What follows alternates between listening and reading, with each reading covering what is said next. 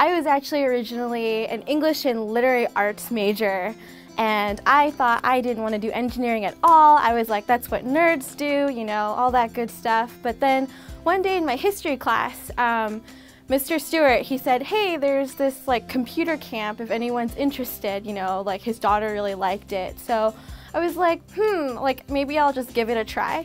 And my parents really encouraged me to do it. And I was like, okay, it's just a summer. If it's awful, then that's totally fine. But actually I went there and surprisingly, it was really fun. Like I really enjoyed it. And I just felt so creative and I felt like I could really make an impact to the world.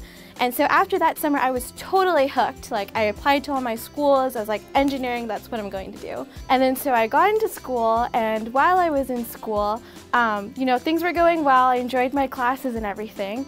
But there were times where it was kind of difficult because I was one of like, I don't know, like only 10% of us were female.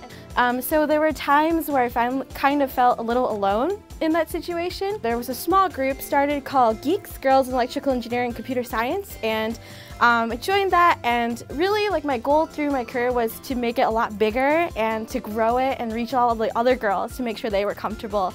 And after that point, I felt like my career in college really took off because for once in my life, I felt like I was really connected and there were people to support me, and it just made a world of difference for my engineering career. Through this whole experience, I've learned that, you know, it's not easy for anyone, and, you know, it is a tough experience sometimes, but if we all like go in it together, we can really make a big difference. So definitely recommend checking out clubs and organizations within your school or in your community, and if there isn't one, go make one.